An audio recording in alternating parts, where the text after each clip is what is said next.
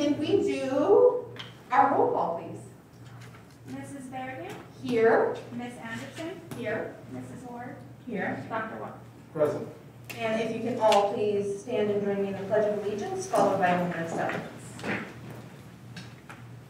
I pledge allegiance to the flag of the United States of America and to the republic for which it stands, one nation, under God, indivisible, with liberty and justice for all.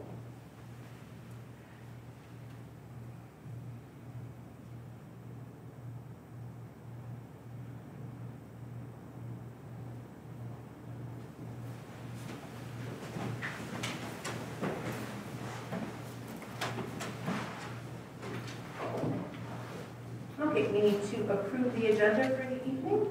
Motion? Second.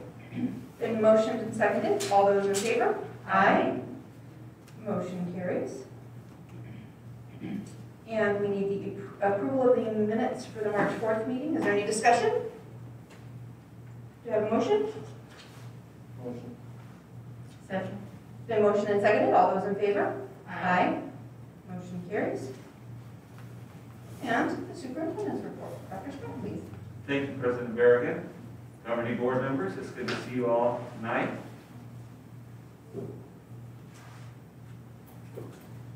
So, phrases like every moment counts, don't take your foot off the gas, finish strong. Those phrases describe our approach to the remainder of the school year. Simply put, we will be working to teach as much as possible to every student between now and the end of the school year. Thank you to our entire instructional team for all they will be doing in the next, well, that was supposed to be for you guys to guess how many days we have left. Let's back up. I want to guess. Yes. That's not Butch's fault, that's not me. In the next 34. days. So 34 days in case you're counting. I know as a kid I counted, but we're excited about these next 34 days, and we're going to be working very hard during that time. So, next slide. Okay. Congratulations to Paseo Point 8th grade student Skylar Marshall. Skylar took first place in our 2020 district spelling bee and moved on to compete at the regional level. Skylar was also a runner-up in the 2019 spelling bee, which is where this photo was taken. Why, you're wondering? Well, this year's bee was conducted virtually with contestants participating in a timed online test through the Scripps platform. Skylar was the only district participant to achieve a perfect score. Skylar is also a leader at Paseo Point as the president of their National Junior Honor Society, and we wish her all the best as she heads to high school next year. EFGA 4th grade teacher Katrina Conley was featured yesterday on ABC 15, not only as a great teacher, but as a difference maker in our community. Ms. Conley was cleaning out her closet recently when she decided to start a clothing and supply drive for UMaw New Day Centers. Her house is now jam-packed with bags of clothing and toiletries to be donated. She will be accepting more donations through April 11th. Levine Elementary School held its Ohana Run 2021 on March 18th. Ohana is a Hawaiian term that means family, and family means no one is left behind or forgotten. This fun run included all Levine Elementary School students, whether they were attending in person or online. In-person students completed laps on a fun-filled track with inflatables and live music. Online students danced virtually with the Dance Fit crew online. All students and staff received Ohana 2021 t-shirts. This is a community building event and a celebration of Levine students and staff that continue to work hard and persevere in preparation for state testing. The event was made possible by support from numerous community sponsors. Speaking of state testing, just a reminder for the board, as we head into April and May, that we will begin the AZM2 state test in 3rd through 8th grade. This will be very important for us as it provides both our parents and our district staff with a reliable measure of their students' learning. It allows comparisons between 2019 and 2021 this year, Remember, we did not administer the AZM2 last year and will be used in planning for next year. We are in testing season. Like many things during the pandemic, recruiting and hiring teachers for the 21-22 school year has taken on a different look. While we were unable to host or attend in-person job fairs, we did attend many virtual job fairs. So, in Arizona, we went to the U of A, virtually. We went to NAU, virtually. Grand Canyon's virtual recruiting event. And there was a statewide recruiting event as well. We also went to 3, I believe, Mr. Thomas, Ohio recruiting events virtually, and 1 at the beautiful University of Northern Iowa, which I think I've been snowed in twice at that recruiting event. But, so the results, well, I'm sorry, in addition to attending these virtual job fairs, we also increased our advertising on social media by asking our staff to post our flyer and salary schedule to their media platforms. The Levine School District's reputation, I cannot underemphasize this, for having a strong teacher salary, one-to-one technology device ratio, well-maintained facilities, and a positive climate and culture, continue to allow us to attract quality candidates. We are being tracked down. We are not tracking down. People are finding us. This is very exciting. So far this recruiting season, we have hired 57 new Levine teachers, and we currently have only 4 unfilled teaching positions remaining for next year. And I want to say thank you to Mr. Thomas and our HR team for their work. And this is your recruiting group right here. They do an outstanding job. They are on top of all the hiring that they need to do. So thank you to our principals and APs for all your work to get us fully staffed. Next, the Levine Community Action Committee hosted a drive-through spring fling food giveaway on March 20th, Saturday, March 20th, from 10 a.m. to 1 p.m. at the Levine Education Center. The event was organized by Shannon Richmond, who serves on the LCAC Gap Stop Committee and is the director of the South Mountain Block Watch. Several organizations were present in order to give away resources and information. So I'm going to read all these organizations just so you get a scope of how the LCAC is pulling in community groups and bringing them together to serve our community. So here we go. First things first, Phoenix Place, CCV Church Levine, Crosswork Church, Phoenix Public Library, Levine LDS Missionaries, Phoenix Block Watch, South Mountain Community College, Maricopa County Supervisor Steve Garrett, Levine Baptist Church, Urban Farming Education, Levine Lions, and St. Mary's Food Bank. Approximately 400 cars drove through the event, and a special thanks to Sarah Zabruski and the staff from Estrella Foothills for volunteering. This next slide, I'm very happy to let you know, just a quick update. Every Thursday, our community metrics come in, and Levine is now in the moderate range, which we were up over 1,100 cases per 100K at our peak, and so it's been nice to see our numbers go down, especially in the cases per 100K. We did go up a little bit in percent positivity, but this is very, very encouraging news for our district and for the community as a whole.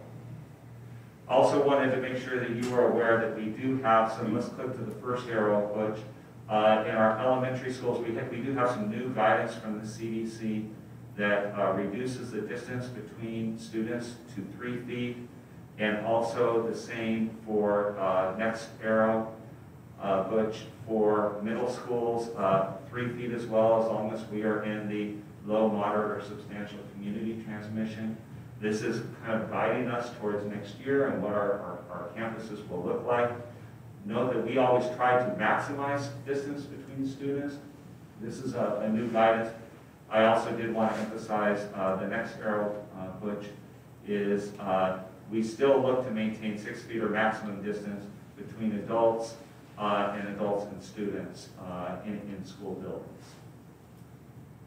So the next slide.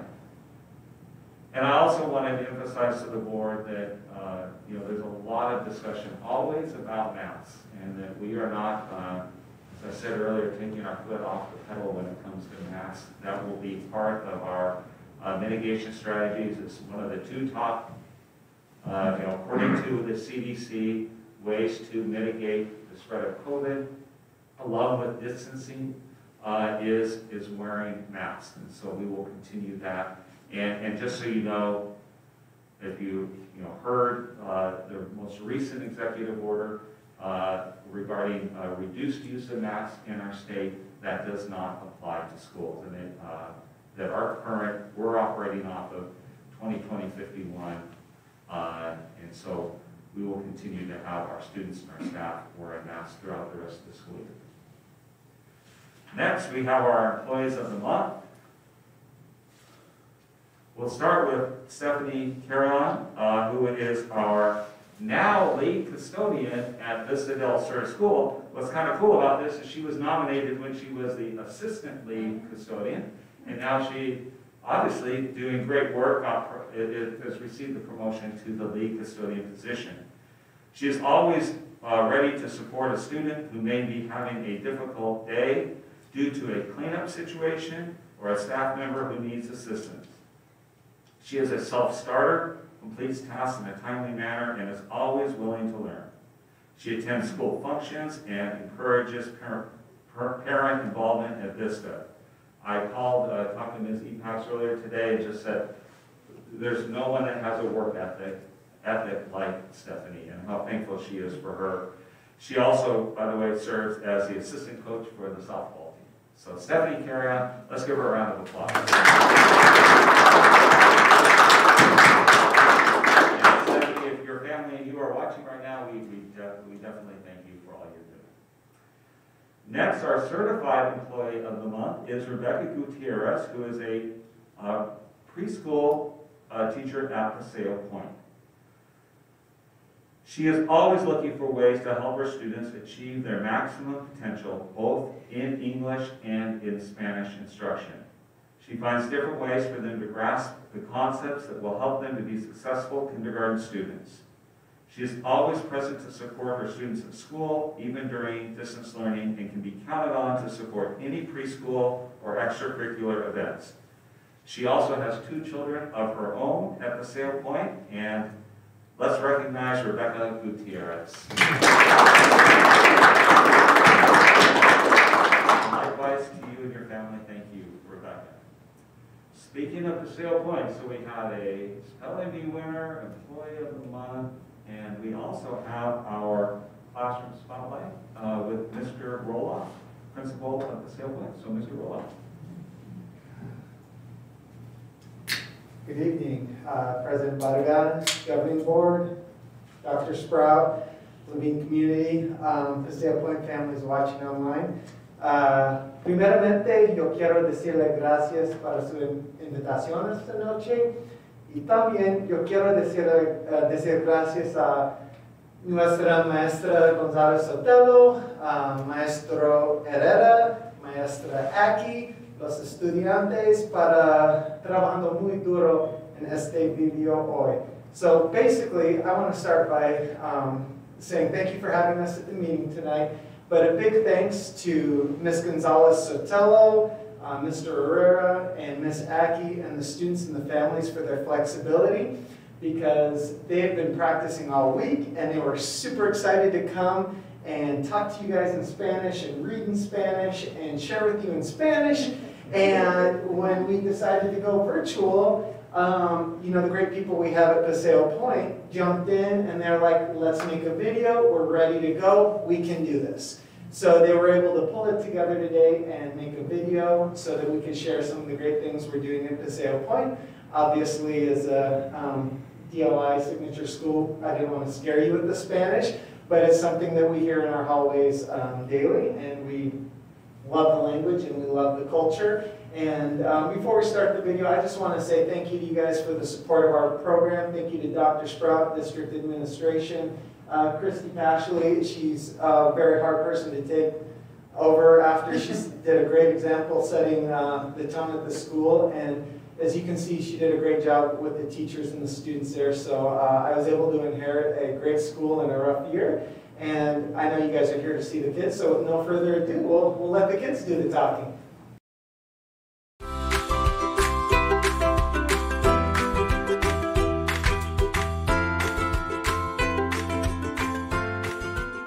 Hi, this is Santos Herrera. I'm a fourth grade deal that teaches Spanish side, and I've been teaching here at Paseo Point for 4 years. Out of those 4 years, 3 years I've been DLA.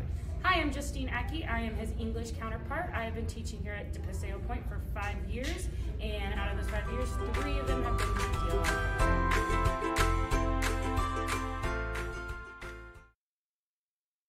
Hello, I'm Gabriel Garcia, and I'm in 4th grade at Paseo Point, which is a dual language immersion school. This means that half of our day is in English, while the other half is in Spanish.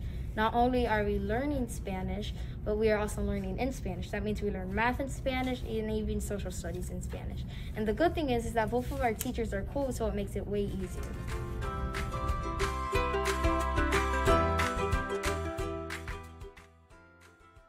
Hi, my name is Valerie Villegas. In Spanish language arts class this week, we read about how to go from poverty to wealth. Our focus was identifying the main idea and key details in the text.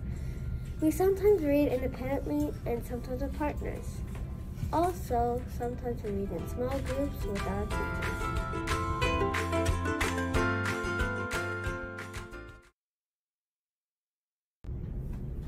My name is Benson Oblick. The book that we are reading is De la Pobreza a la Riqueza, which translates to From Poverty to Wealth.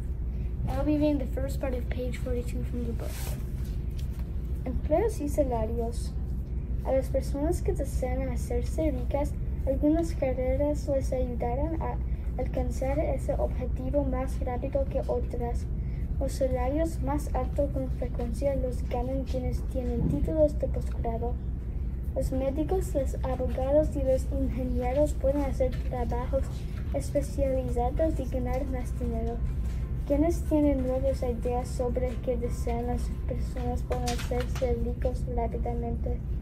Los empresarios forman empresas que crean nuevos productos para brindarles a las personas lo que desean y necesitan. Hello, my name is Ryan Harrington. I will be reading the second part of this page.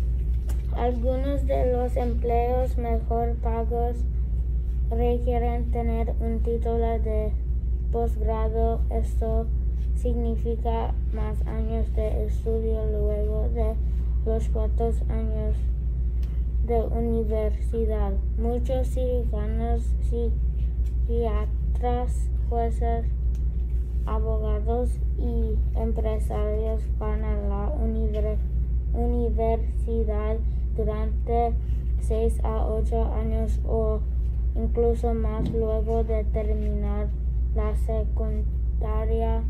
Más años de estudio con frecuencia significan más dinero.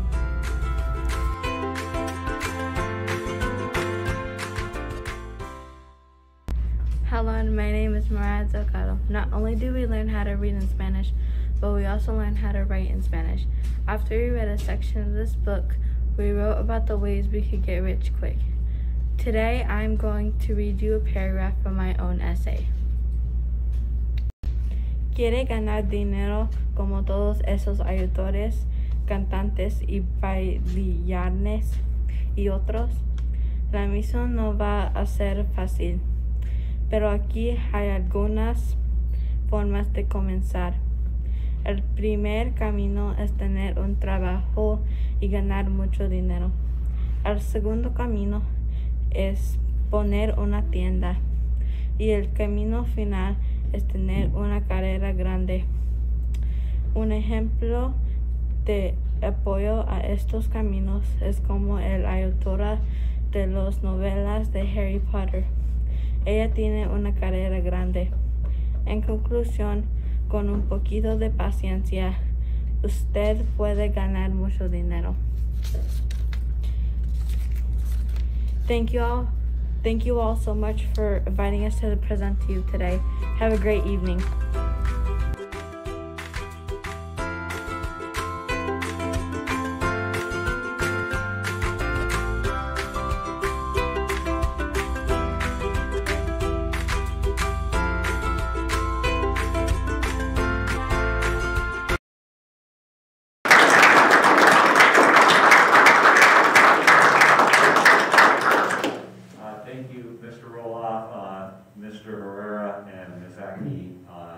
students, we appreciate you being a part of our presentation tonight. And what a special school we have over at Paseo Point. And so, again, as Mr. Roloff said, thank you, board, for your support of initiating this school. And with that, your medical plan. Hola, amiga. Is that we just want to continue the district's high level of fiscal responsibility. We have a carry on. The other thing I'd like to point out is just that we always strive to continue to provide the most competitive benefit package to our employees. Currently, we operate under a fully insured model. Right? And under a fully insured model, premiums are paid by the district and by our employees. And from those premiums, medical claims are paid, as well as prescription drug claims are paid out of the premiums that are collected throughout the year given to the insurance company. However, under our current model of a fully insured, the insurance carrier profits the difference between the premiums and the claims. So just to give you a simple example or some simple math, let's say that over a year we've paid $3 million in premiums. And then after we've taken out the medical claims and the prescription claims, say the cost of those were $2.5 million. Well, you have a $500,000 sitting out there that, in our case, United Healthcare, gets to profit from, right? Another thing I'd like to point out under our fully insured model is that the insurance carrier controls the annual rate increases. And I'll talk more about that in just a second. And then finally, there's also a variety of taxes and fees that were charged under the fully insured model. On this slide, I spoke about the premiums that are paid. I would be remiss if I didn't highlight that our district pays for those premiums for all of our employees. We have approximately 600 benefit-eligible employees that we pay the premiums for in both the PPO and the high deductible plan. We have about 119 dependents that the employees pay for of those premiums, but the bulk of those premiums are paid by the district. And when we talk about hiring and recruiting as part of Dr. Sprout's superintendent update, I'm not sure if Avondale or still does it, but in talking with other HR directors across the state and colleagues, many have pulled back from that with the cost of insurance and the fiscal situation we find ourselves in, in these days and times. So that, and then the insurance carrier controlling the annual rate increase. So I'm almost appalled to even present to you what the insurance carrier came to us with is in the beginning of our negotiation process. And I know in negotiation you always start high and you try to come to a middle, but in a minute you'll see that we were running way over the premiums that we paid. So the example that I gave you of a $3 million in premiums and $2.5 million in claims, if you profit at $500,000, why do you want to increase our rates by 20%? And that's what happens under the fully insured model when you go into negotiations there. So that's what we currently operate. So under the proposed self-insured, or what the Levine Trust Board approved on March 18th, is that premiums will continue to be paid in the same fashion that they were by the district and then the employees that select for their coverage for their dependents. The district collects that money, and then we are the responsible party to pay those claims.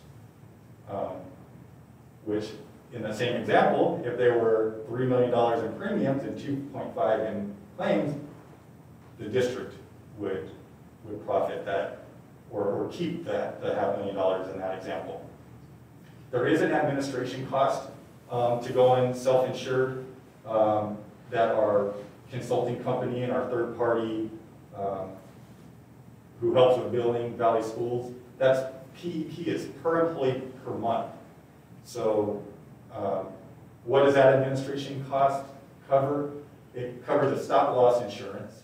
It allows us to continue in the U8C, the United Healthcare Network rental of their claims and processing. And then it also covers, like I said, our consulting process of working with Valley Schools. There is a little bit, so when you talk about self-insured, you wonder about the risk of it, and that's what that stop-loss insurance helps cover. There's an individual stop-loss of $150,000, so if there is a claim that is substantial, more than $150,000, we're not responsible for anything over that it keeps our risk, it helps minimize our risk when we go to this model. And then our aggregate stop loss is 120%. So if we're running higher than the premiums that we paid in, then again, we're not going to have a year that's just going to wipe us out. So just in considering a self-insured model, we looked at data from the last 2 years, and I'd like to show you if we have been self-insured over the last couple of years. So in the 2018-19, had we been self-insured from the premiums that we paid minus the claims, we would have had a savings of $587,000. So again, that's a profit that UHC or the carrier was able to keep. And then last year, we were running very similar pattern. We had a very similar pattern, as you see. The same thing. Had we have been self-funded or self-insured, we would have had a savings of $530,000, and then obviously the $1.1 million over the last 2 years. So we weren't self-insured the last 2 years, but hopefully we continue. You know, we have Levine, we have a younger staff, and we have health and wellness, and we expect that we'll, in the long term, every district's goal, I believe, is to be in this position to go self-insured, right? And being an organization that's forward-thinking and has a vision that's always looking, you know, for next year and the future. Previous to that with Makisa and brings a wealth of knowledge, and so we're very excited to have you on the team. Yes, welcome. I walked by earlier and told her we were all going to talk really fast tonight. And then Kristen just laughed. Yeah, just let her. Yeah, right. Okay. Board consideration for action. We are on trust funding for fiscal year 2021. It's recommended that we approve the 3 trusts for next year. Any discussion? Do I have a motion? Motion. Second. Motion and seconded. All those in favor? Aye. Motion carries. Meal prices. And currently charging, I think it's a 5-cent increase if I remember correctly. Oh, that's right, it's a no increase. Correct. So doing a no increase for the 2021 school year. Any discussion? Sorry, go ahead. Motion? Motion. Been motioned and seconded. All those in favor? Aye. Motion carries. And we have before us the approval of the psychology intern agreement between the Levine Elementary School District and Sunny Oswego. Do I have any discussion? Do I have a motion? Motion. Second. Motion and seconded. All those in favor? Aye. Aye. Motion carries. You guys doing okay over there? Okay, very good. Any comments from the board? Nothing for me. You sure? Yes. Okay. Good to be here. All right, very good. Michelle? Best of luck to all the testing that's happening in the month of April. Rocky? No comments, just looking forward to visiting the schools before the end of the year. Yeah, and hang in there for those last 34 days. I know it's been a tough year, but you guys have been troopers, your staff has been troopers. We get through it together, so just keep holding each other up. Okay, we have our next board meeting on May 6th, 2021, right here. I assume we'll be here. We may not be here. We may, if we're somewhere else, you'll let us know. And then change it on us again? Maybe? That was a very fair thing. I'll take it. Okay, very good. I need a motion to adjourn, please. Motion. Motion second. All those in favor? Aye. Motion carries. Good night, everybody.